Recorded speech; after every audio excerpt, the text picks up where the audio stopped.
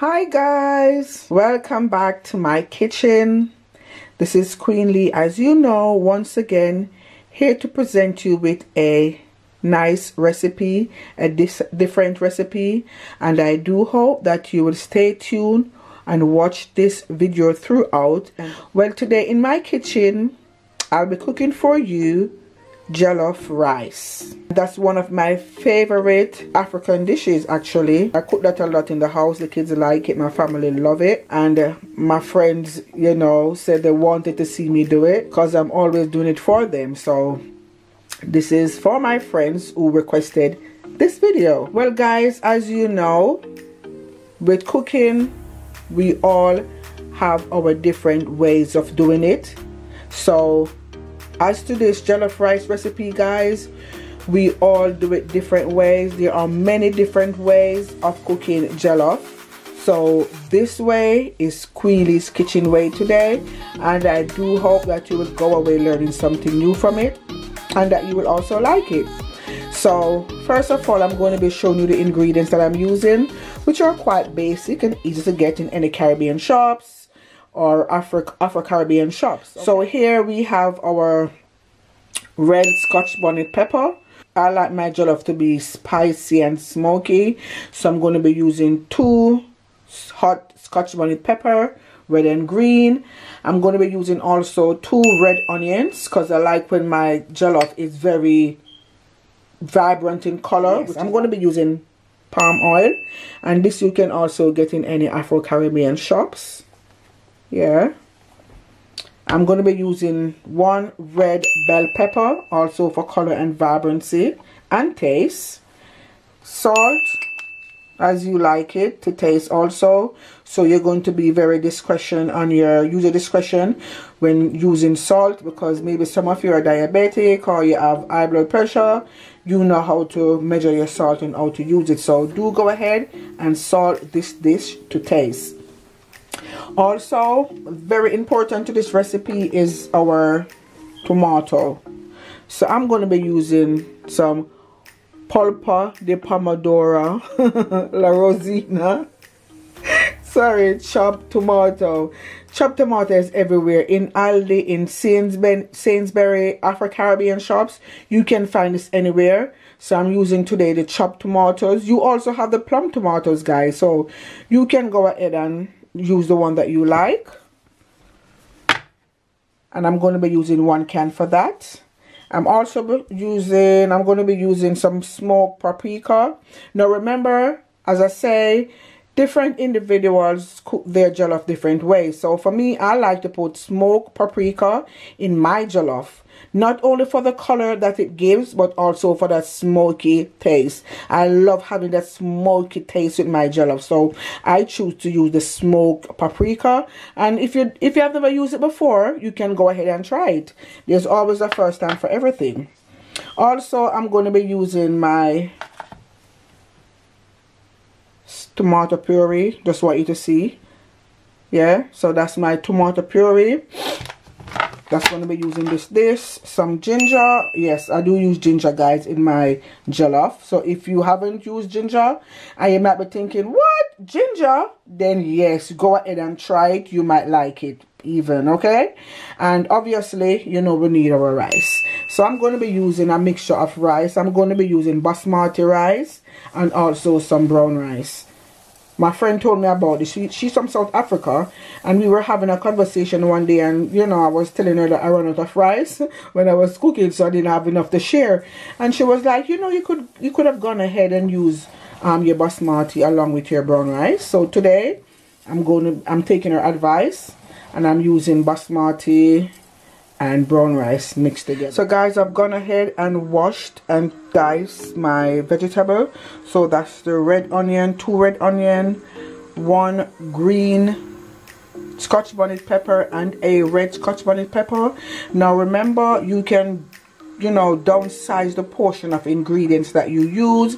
So it's depending on the amount of rice that you're going to use, or you know, the amount of people that you're cooking for. So you can use 1 onion if it's you're just cooking for yourself, or if you like onion, you can use 2, you can use 3. So always remember, you can upsize or downsize on the portion of ingredients that you're using to cook any of my dishes. Okay, also I have gone ahead to and washed and chopped my ginger. Yes, as I mentioned before, I do use ginger in my jollof, so they're all nice to wash and prepare. And also my red bell pepper is wash and prepare. So I'm just gonna move over to the blender and add my canned, can you see that, my canned chopped tomato, and we are going to do some blending. But guys, first of all, just let me show you this.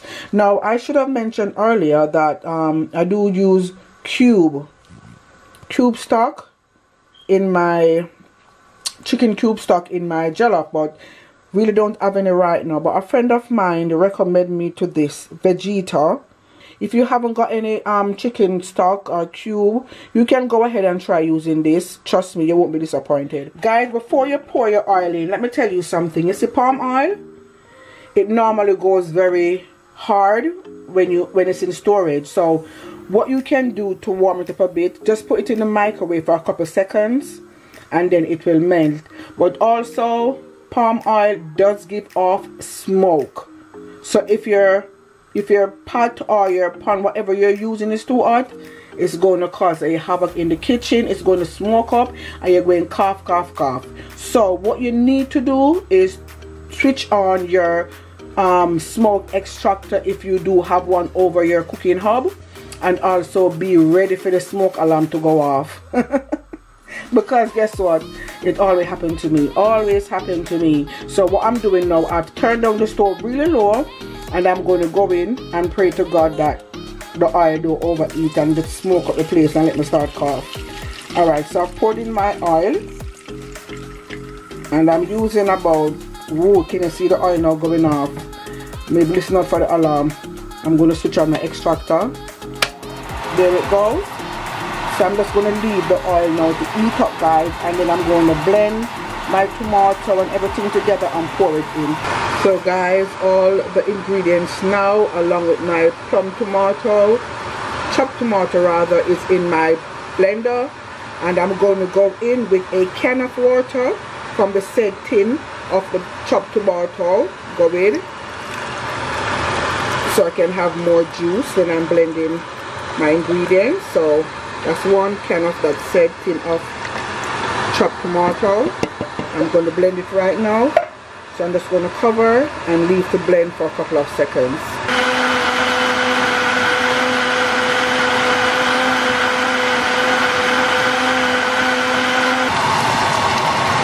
Into the already heated palm oil.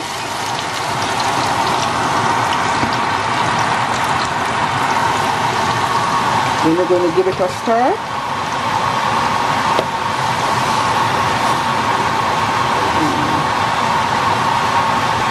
Make sure everything is mixed nicely together. And then when you see everything is mixed in with the oil nicely together, then you're going to cover it and leave it boil for at least 10 minutes. And then you can check on it and add your rice after. But so now we're just going to leave it, guys. We don't need to boil it for long. I think 10 minutes would get me to where I want before adding my rice, okay? And also at this point you can just add any form of seasoning, because as I say, everybody cook different. So maybe if you want to add some black pepper or some thyme or the salt to taste at this point, you can do it. But I normally let mine boil for 10 minutes and then I go in and check, and then that's where I'll add anything extra if I choose to. So at this point now, guys, I'm just going to cover and leave to boil. So guys, I'm checking back on my stew for my jollof rice right now, and as you can see, the color has changed. It is boiling down to a nice thick consistency, which is exactly what I wanted. So at this point, I'm just going to go in and add my puree. So I'm adding half a cube of my puree, guys, and I'm just squeezing that in. And a tube of puree, guys, contains 200 grams, so I'm using 100 gram of puree. Then I'm going to go in with a teaspoon, so I'm going to sprinkle it in of my smoked paprika.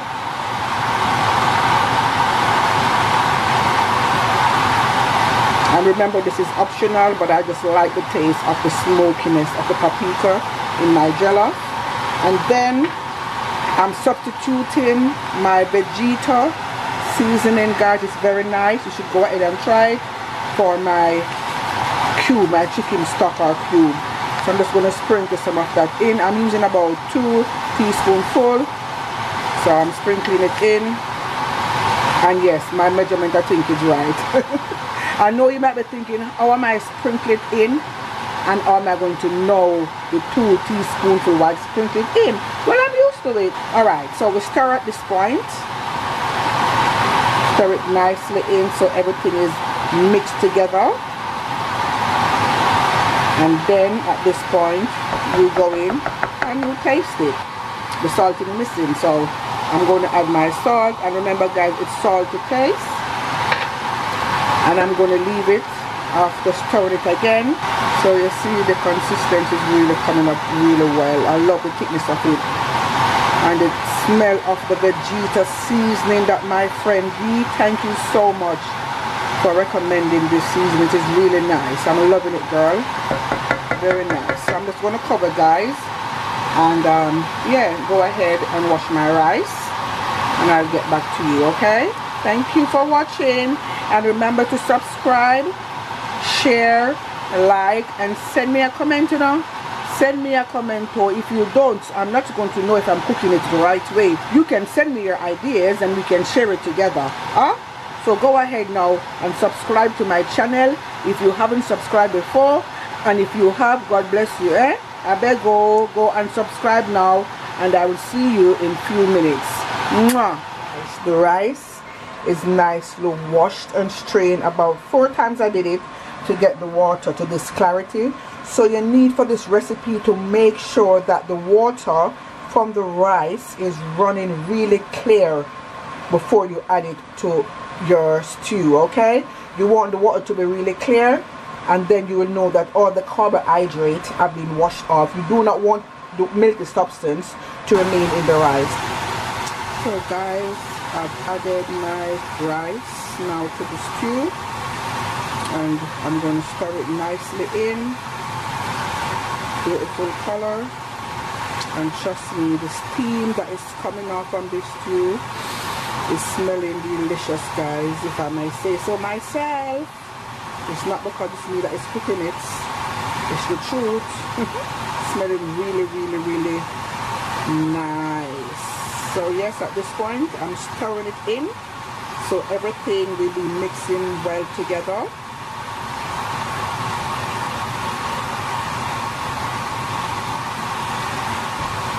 You can see, right? And then now we're just going to leave it, guys, and I'm going to cover it to cook down nicely for at least 15 minutes. Before I present to you that delicious pot of jollof that I prepared for us, I would like to show off my nice afro dashiki that my friend made for me.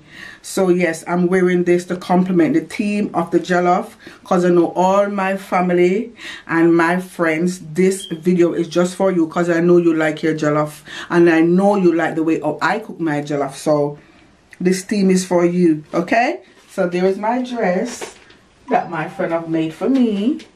It's actually my family. She's an in-law, so yeah. Love my dress. Thank you so much, and I hope that you will enjoy watching this video. And do not forget to love, not like this time, love, subscribe, and share, because it's all about loving Queenie's Kitchen. And remember, sharing is caring. Without further ado, I'm going to show you that delicious pot of jollof that is waiting for you. Ooh, guys, look. It is ready and fluffy, and it is nicely cooked down exactly how I like it. So I'm just going to go in now and fluff it. Look at that, guys.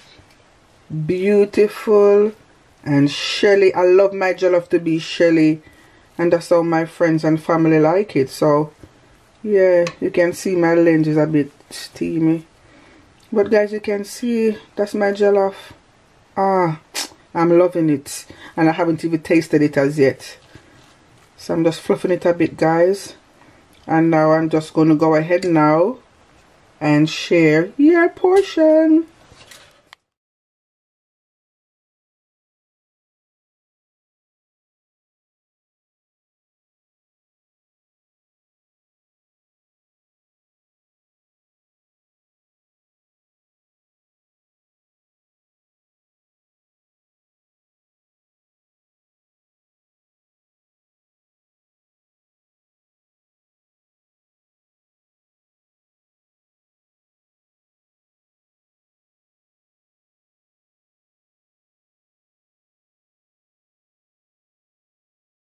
That's your jollof, my version, I must say, because you know we all cook our jollof in so many different ways. This was much awaited for, had loads of requests for it, and I hope that you guys will definitely enjoy it. So go ahead and enjoy, but before you do, don't forget to love. Not like love. So don't forget to like, subscribe, share, guys. Sharing is caring, and comment. Please do communicate by, you know, sending me your comments. Okay, so as always, it's one love from Queen-Lee's Kitchen. Thanks for watching. Until next time, I'm going to bring you some African stew. Smoked chicken with gizzard. I'm telling you, that is going to be delicious, guys. I love that one. I'm going to cook it, and I know that you'll enjoy it. So my friends, until next time, God bless. One love from Queen-Lee's Kitchen. Love you. Bye.